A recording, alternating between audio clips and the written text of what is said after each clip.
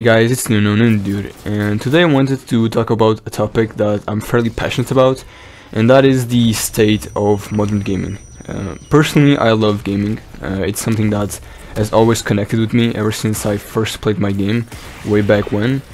And over the years, right, I've seen gaming go from something I fucking love, and I was excited every single time I played it, to now being very jaded, very cautious, and very just done and tired with the state of modern gaming. And I just kind of wanted to talk about my gripes and the problems I have with the way gaming is structured right now.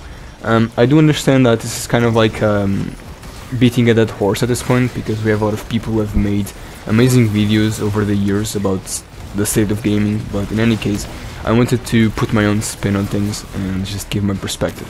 And before someone says something along the lines of, you are looking at things with nostalgic goggles or rose-tinted glasses, I just want to let you know that that doesn't really apply to me for a few reasons. Ever since I was a kid, like 8 years old to 16 years old, I only had a PlayStation Portable and a PlayStation Vita.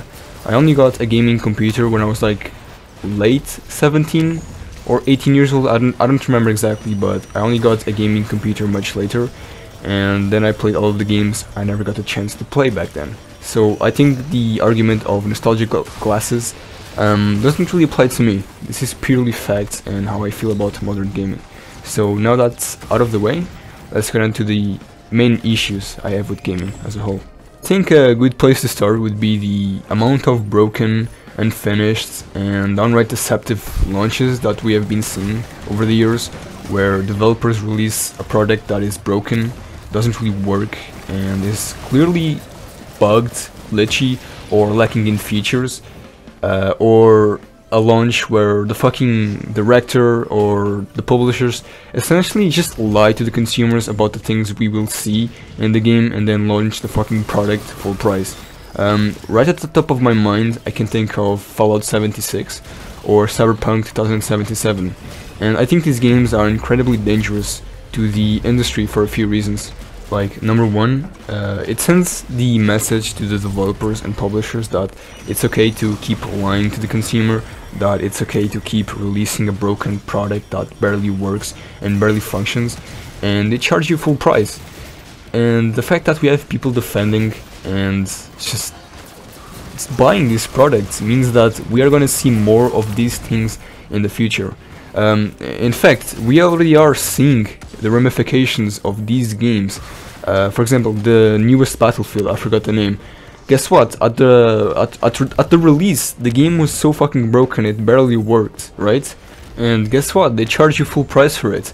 I'm sure there's like more games out there, but I don't have a script here. This is like merely off the top of my head, so I'm pretty sure you can think of a number, like a huge number of games that are essentially broken. And this is awful, because more games nowadays are essentially gonna release broken and then get fixed later. Or not, it's a fucking gamble, haha lol. And the only thing I really have to say to the people who buy and support these products is, when did all of you forsake yourselves? When did you forsake yourselves? When did you stop respecting yourself as a person, as a customer? And when did you stop respecting your money and your time? Because how can anyone look at this and say that you can just not support it, you can just not buy it, you can just not do this, that? Like, no, this is unacceptable. It's like going into like a pizzeria and buying a pizza full price, right? You pay for the whole pizza, and then the fucking waiter or waitresses essentially gives you the pizza, and you're like, wait a minute, miss or sir, why is my pizza empty? There's just bread, like it's just a fucking bread. And then they're like, oh sorry sir, you're gonna have to wait for a few months and weeks for us to make the pizza over time, and you're gonna have to pay extra. And you're like, wait, I have to pay extra for this pizza that I've already paid full price? I'm not gonna stand for this. And then you go to a different pizzeria and then it's the same thing.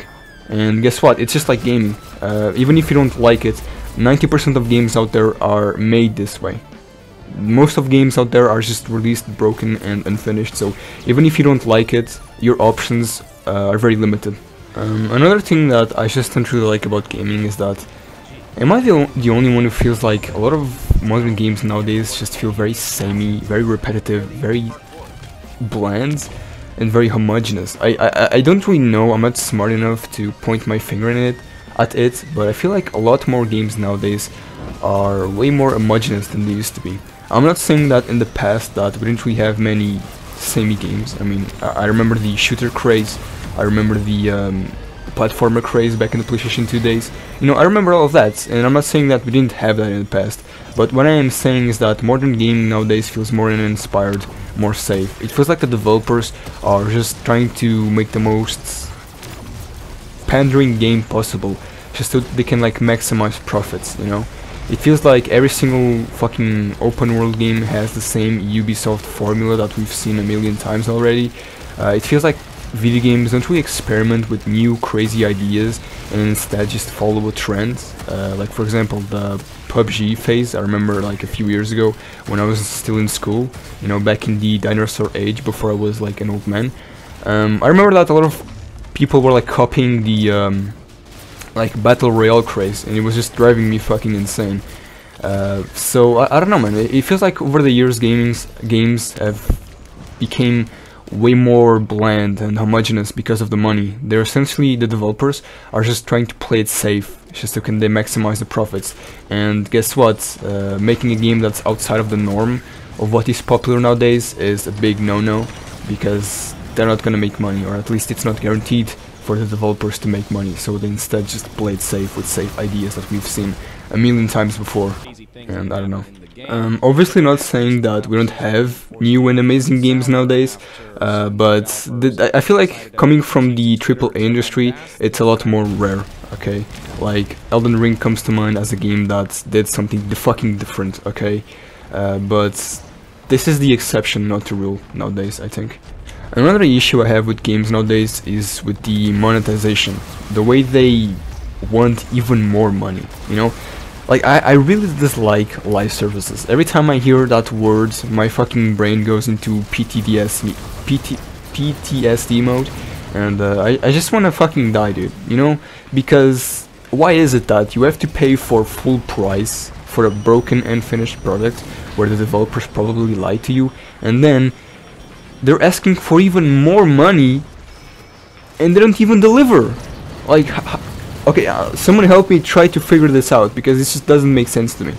Why is it that they're essentially charging us for full price and then charging us for even more money with cosmetics and other live service bullshit, and they don't even deliver the content? What is it? I'm trying to understand here, like, I'm genuinely trying, because Halo Infinite is full of incompetent developers. The service is live service, you know. They will essentially add new features and updates to the game, but guess what? They have done a very shitty job at that, so good job, modern gaming. So the live service isn't even service anymore, it's just live, I guess. We have the whole issue with loot boxes, which I'm not gonna explain. You know exactly what the problem is with loot boxes. It's been talked about for fucking years now. Governments got involved because of how shitty and scummy they were, and loot boxes are now being replaced by an even shittier system, and that is the battle pass. I'm not really sure what the consensus is on the battle pass, but I personally just do not like it.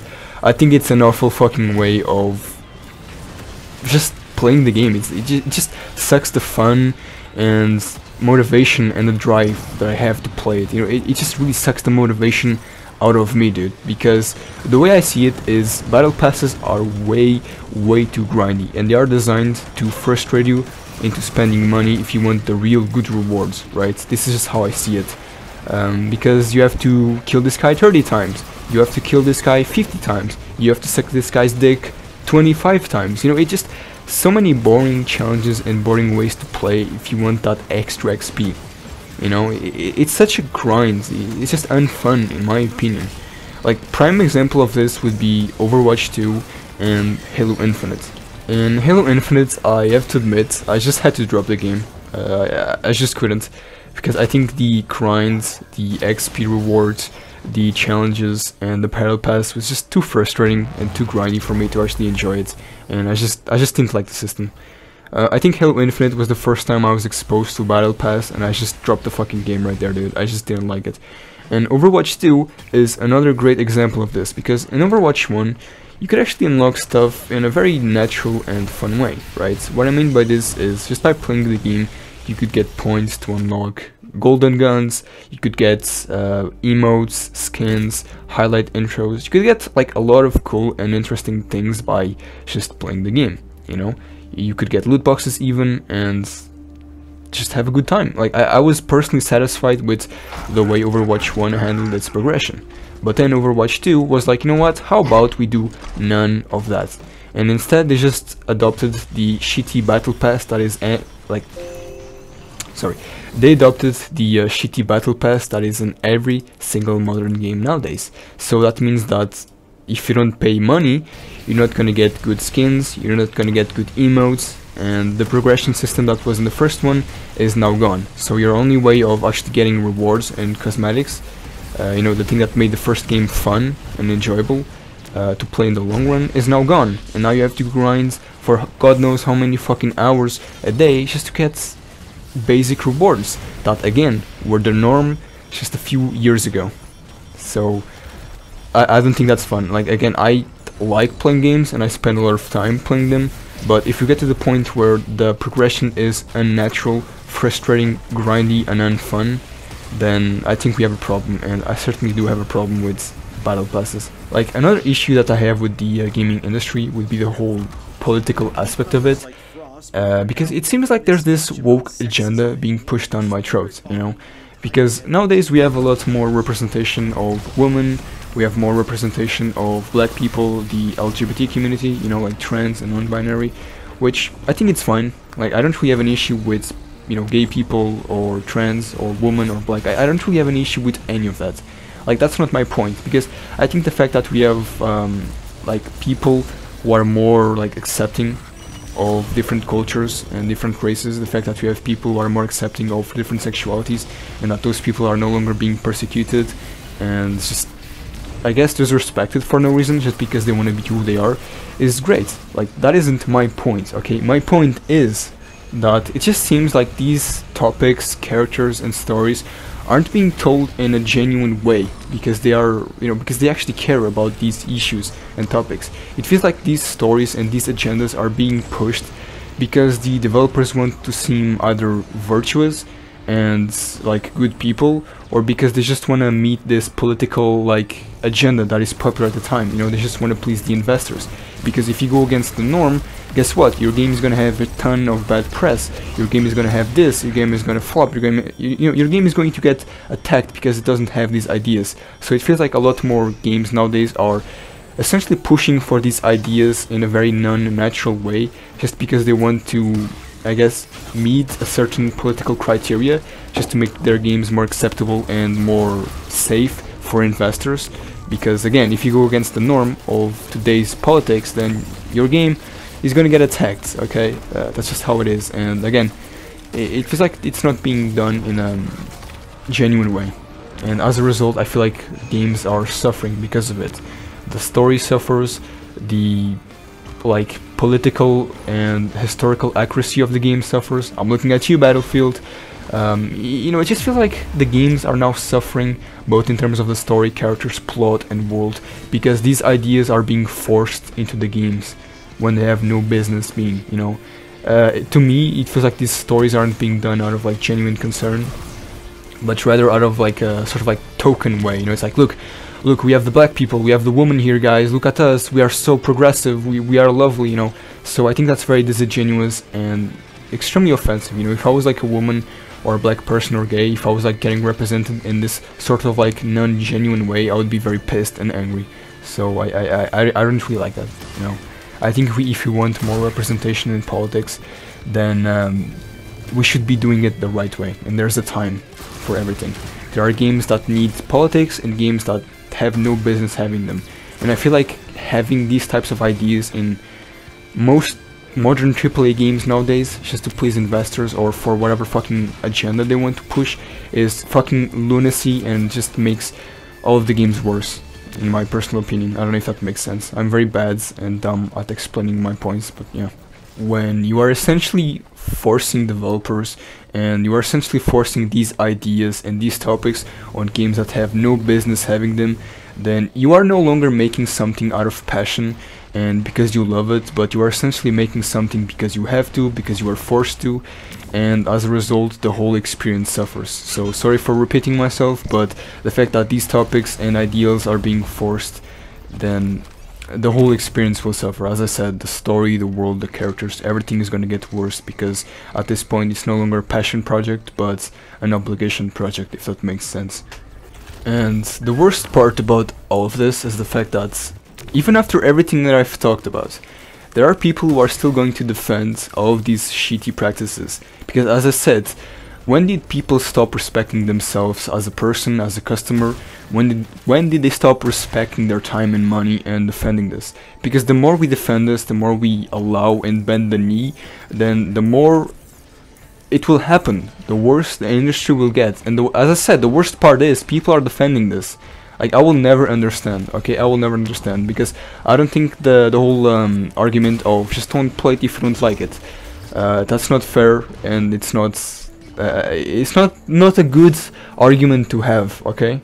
It's not fair, and it just shows that you have no argument or counterpoint to the myriad of facts that I just laid down, you know, because the worst part about all of this is the fact that we as people, we as consumers, have essentially killed off gaming. The reason why gaming has gotten so bad to this point is because we as consumers have continuously defended, supported, and helped these products thrive. I mean, just look at Cyberpunk. Even after everything they did to their consumers, that game is more popular now than ever, and I personally don't think those games deserve a second chance. No Man's Sky doesn't deserve it. Battlefield fucking 2069 doesn't deserve it. Cyberpunk 2077 million bugs, you know, Cyberpunk 2077 million bucks doesn't deserve a second chance. So I don't know. The worst part about all of this is the fact that you as a consumer, the fact that we as a consumer have failed ourselves, and we have made the gaming industry worse. And until someone steps up and does something about it, then it's not going to change. And I don't believe it will. I believe that modern gaming is just gonna keep getting worse and worse and worse. There's nothing we can do about it, because even though I said that we as a consumer did this, I have a clean record. If there's something that I pride myself on, is the fact that I don't really support these shitty microtransactions. I haven't bought a single fucking battle pass. I haven't bought a single loot box, and even if I don't buy it, another 100 people will. So there's really nothing we can do about it. So yeah, I guess just enjoy the shit show, and in 10 years I'm gonna sit back laughing and just knocking down a fucking cold one, watching the shit show that is modern gaming, because it's just gonna get worse until it fucking implodes on itself. So yeah, I guess if we truly want to stand up and rise against these types of practices, is stop supporting these types of games. Don't keep buying these shitty microtransactions, these shitty battle passes. Keep boycotting the games that deserve it. Keep playing these free-to-play games and don't give them a single dime. Like, I play Overwatch 2. I haven't bought a single thing, and I will not. I have played Rainbow Six Siege, and I never bought a single thing from the store. Just don't buy it. Just don't. Just vote with your wallet, because that is the only thing that developers will understand. Okay. And make sure to buy indie games, because in these trying times, if there's something that has always managed to restore my faith in gaming as a whole and brighten up my day, has been indie games. Games like Terraria, for example, where I've spent countless hours. A game like Enter the Gungeon, where it's definitely in my top 3. Like, this game has so much charm, so much replayability, and so much fun, and just so much love put into it that it's just, I don't know, I just can't help but smile. It's like a really good gem, it's an underrated gem. Games like Cuphead, for example, and a game I've been playing recently called Risk of Rain 2, like, these games are so fucking amazing, dude. Like, these games deserve way more praise and more money than most AAA games I've played over these years. So please make sure to support and buy games from the indie scene, because these games truly deserve it. But in any case, we reached the end of the video. Thank you for sticking with me. I'm pretty sure this video is going to be a ghost town like usual, because my YouTube channel is pretty dead. But in any case, if you enjoyed it, please give it a like, subscribe, and I'd love to hear your opinion regarding my opinion. And yeah, so have a good one.